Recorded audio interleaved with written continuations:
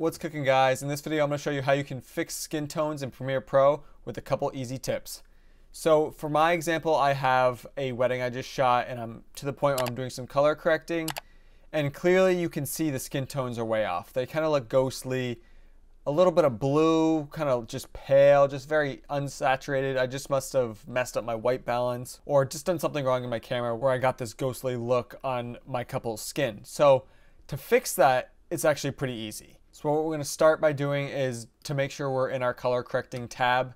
To do that, you can just go over here and go to color. I'm already in mine. And then once you're in here, I do like to have my Lumetri scopes open. I have these two scopes open. This is the vector scope YUV and then waveform RGB to kind of see what colors I'm gaining or losing. So before I actually start touching the skin tone, I'm going to just color correct it a little bit. Looking at my graphs over here, I'm going to increase the whites until I'm kind of peaking at the top of that 100, just so I can kind of bring those whites up, and do the same thing for the shadows.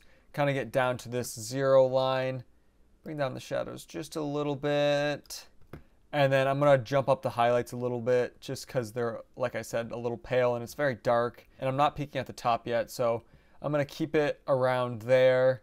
I'm not gonna really touch my contrast, and that's looking pretty good. And what I could always do is I could always come over to this white balance eyedropper and click it. And I need to find true white, so her dress is like pure white, so I can click on her dress. And it kind of adjusted some stuff for me. It kind of added some of the orange on this side to kind of bring back some of that color. It was kind of blue.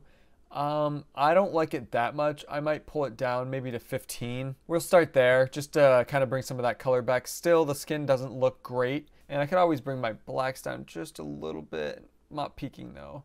Like 1 looks good to me. I'm not going to go super in depth to the color correction because that's not what this video is about. But if you want me to make a video on just full color correction, let me know down in the comments. So now to actually just touch the skin, where I'm going to go is I'm going to go into this HSL secondary.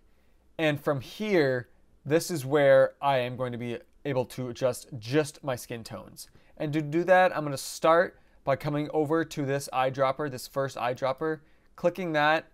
And I'm going to just touch on, I don't really want to touch on his face because it's a little red, and we could potentially fix that a little later on after we really touch the skin.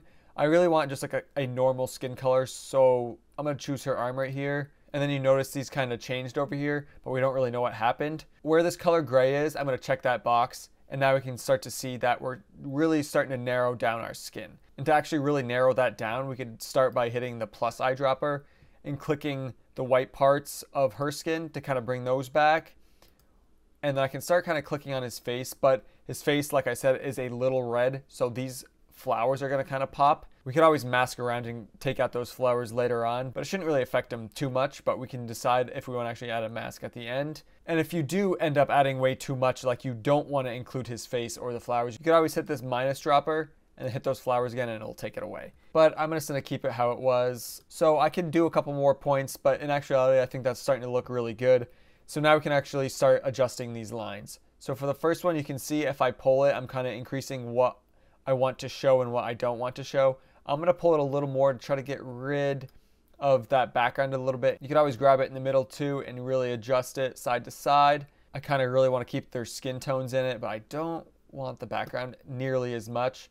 And then we can go down to our second line and fine tune that. I really don't want to get her hair in that much, so I'm going to pull this in a little bit. I can try to move it side to side, see what it looks like.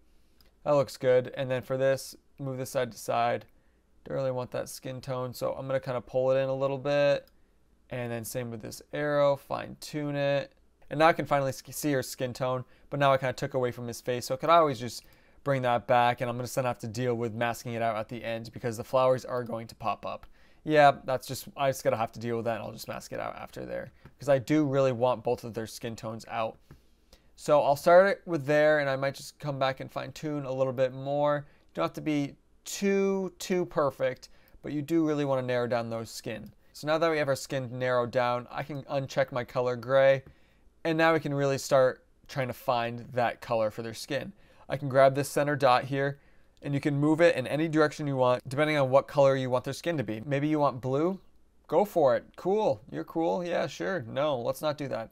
Let's go to like red, and not red because I don't want it to be like bright red on their faces and whatever. I'm going to go to like the middle of like yellow and orange. I'm maybe a little more on the yellow side kind of just mess with it until I kind of get that skin tone back. And I always could come up to my check and see what it looked like before and now. Before, blue, white, washed out, and now I'm really starting to bring that color back. And I definitely want to up this a little bit more. See, her skin tone is looking really good, but now his is starting to look this like peachy red because his cheeks might have been red, I don't know. So, but I don't really want to have that really bright red. So what I could actually do is I can go into curves, under hue and saturation, hit this eyedropper, and click it right on that red on his face. And then once I clicked on his face, it created these 3 points. Now I can kind of grab this point and I can pull it up and down. You can see I'm either increasing the red on his face or just completely pulling it out. But you can see I'm adjusting other skin tones, other parts of that red. So I don't really want to touch it that much, but I do want to touch it a little bit. So I kind of pull that red out of his face just a little bit. So it's not really adjusting too much of the other tones. It's just mainly adjusting that red on his face. Could always double check. This is what it was before. This was it after. So I think that's good. I'm going to minimize curves, go back to HSL secondary, and I can kind of move this up even more now that I kind of minimized that red from his face. And now the red's not really popping up that much. So now I'm really starting to get the color that I want. Can say before, oh yeah, definitely not good. And then now, that's actually looking really good. So I just kind of want to mess around just so I kind of get that skin tone how I want it. Kind of scroll through it just to make sure this is kind of looking how I want it to look. Yeah, this is definitely a lot better. Now we can do a little bit of fine-tune adjustments by touching the denoise and blur. These are just kind of like feather settings. You can't really tell that much, but if you move it all the way, you can kind of see it kind of feathers it a little bit and makes it less harsh. So I like to move that a little bit in the middle, and then the blur kind of blurs it out and really will give it that feather effect, but I don't really want to do that much. I'll probably put it around the same, and I think that's good. I'll do another before and after. Yeah, 100% better. And then lastly, I could always adjust the temperature, bring it up a lot if I really want their skin tones to glow. That's way too aggressive. Or put some blue back in, why not? No, that defeats the purpose. So I'm gonna put it at 10, just to give some more of that skin tone color. Yeah, that's good. I think that's where I want to keep it. So now the last thing I'm going to do is, clearly as you saw before and after, I'm not only changing their skin tones, but I am changing the background. And now the skin tones match the background, and I don't want that. For cases like this where you have the same colors as their skin behind them, then you're going to change the background. In a lot of cases, you probably won't have the same colors behind them, so you won't really change the background. But in some cases like mine, you will. So you probably want to mask them out. And that's very easy. Just go into our effects controls under our lumetri. But before I do that, I actually want to go to the beginning of this clip. I'm going to hit the up arrow key all the way to the beginning of the clip. I have this kind of flash. I'll just mute that for now so we can see the beginning of our clip. I want to start my mask at the very beginning because I do have a moving image. So I want to kind of track them. In your case, you might not have a moving image, so you don't really have to go to the beginning and actually create some keyframes and mask points. You just do it once around to them and you're all set. But for me, I do have a moving image, so I'm going to have to create keyframes. So now let's complete this. And oh my God, already it looks so much better. I might create a points a little closer down so I don't really bring that background back. And then we'll turn it off. Before, after. Oh my God, that looks so much better because now the background is normal and now they are the only ones affected by this natural skin tone. And it honestly actually makes them pop. Before it was very flat, nothing really showed. And then when I adjusted the skin tones, it looked a lot better, but now the background was the same color as them. So it still made it kind of flat, but now I just put a mask around them and they're the only ones that have the natural skin tone and they're glowing. And that's exactly what I want.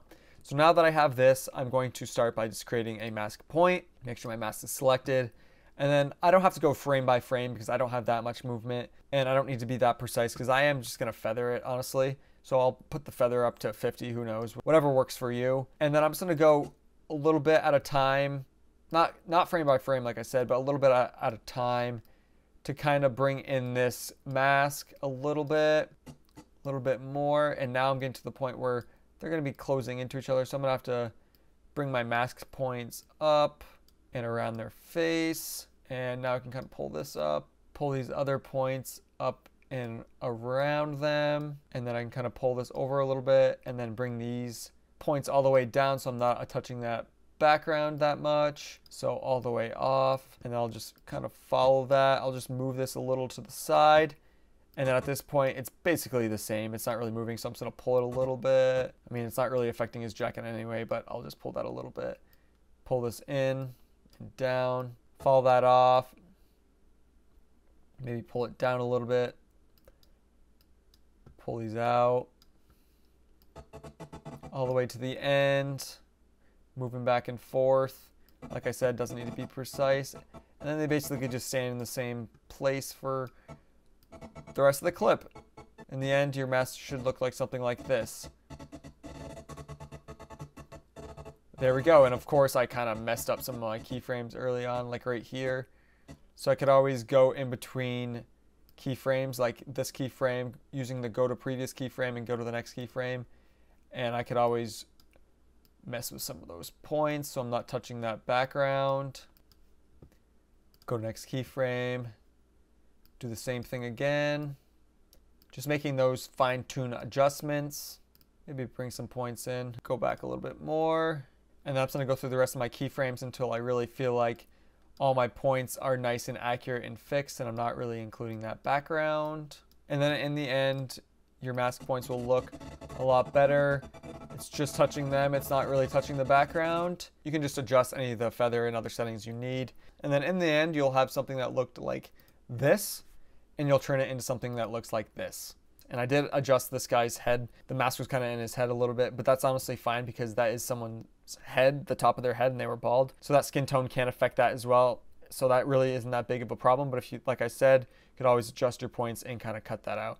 And then I do also have this other kid that has skin tones that are not normal. So I could always just go off the same lumetri color and then just create another mask around him if I really, really wanted.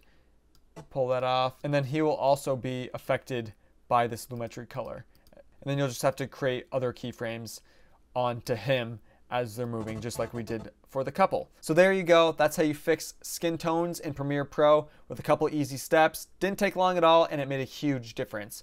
If you like this video, make sure you like, subscribe, and ring that bell so you can be kept up with all my other types of videos like this.